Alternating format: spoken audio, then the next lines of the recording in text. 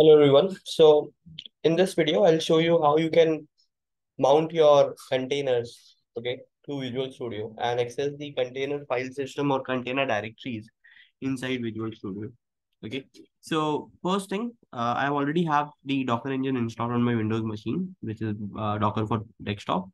Second, in my Visual Studio, I have certain plugins installed. First plugin which allows you to do this is dev container plugin. Second plugin which you require is a Docker plugin. Okay, once you have all these things installed, you can do F1, okay, and you can say dev container, and you can say create a new container. So we're creating a new container, and this will not only just create the container, but it will mount your container inside Visual Studio. Okay, when I say mount the container inside Visual Studio, it's file system. Okay. You can say add container with configuration file. So if you already have a Docker image and you want to build a container from the Docker image, and then you want to mount that container inside the Visual Studio, you can use the second option in that scenario. I'll go ahead with the first option. Okay. So now you need to select which container do you want. So let's say that I want to do Golang development. So I can search for Go language container. So you can see there is a Golang Go container over here.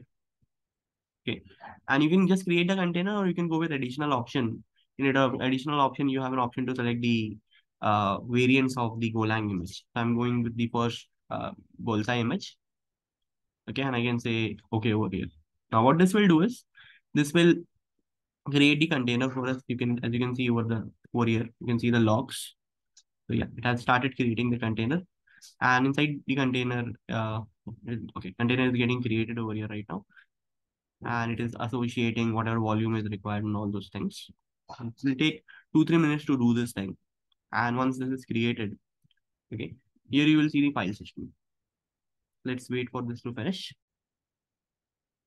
You see the container is created, okay, and you can open the terminal over here, new terminal. So you're inside the container right now. There is a workspace folder which is created, and inside that there is a Go folder which is created. Not only this, you can install extensions if you want to. Okay, inside, so you can see inside dev container, if you want any extension, you can search and install those extensions. Right now, there are two extensions. There is the ESLint extension and there is a Golang extension inside the container which is installed.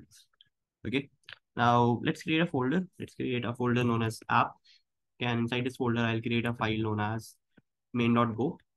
Okay, and let's say that I'm creating this Go application. I'll just paste it over here. Okay, and I can see this file inside my container. I have the app folder.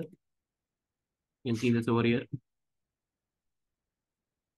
Okay, and now I can build. I can say go build. Okay, and dot.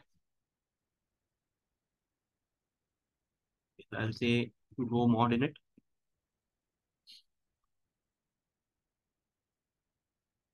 Hello, go mod in it.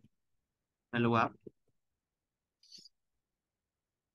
Okay, and I'll say go build.